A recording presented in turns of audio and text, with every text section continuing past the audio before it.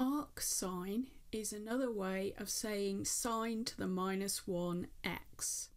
This is the graph of arcsine x, and it is a reflection of the sine x graph in y equals x, where sine x has its domain restricted to between minus pi over 2 and pi over 2. So the domain of arcsine x is between -1 and 1, and the range of arcsine x goes between minus pi over 2 and pi over 2.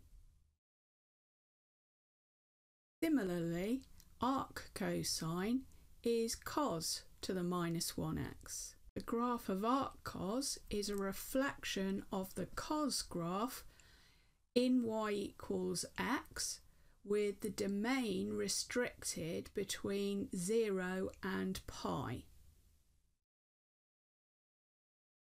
So let me draw in cos x.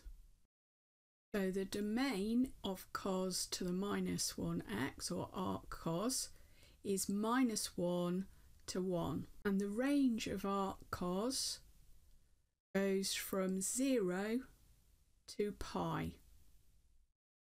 Also, arctan x is the same as tan to the -1x. This graph also is a reflection of tan x in y equals x, with the domain restricted between minus pi over 2 and pi over 2. So let me draw in tan x for you. The domain of arctan x goes between -infinity and infinity, and the range of tan to the -1x, or arctan, is minus pi over 2 to pi over 2.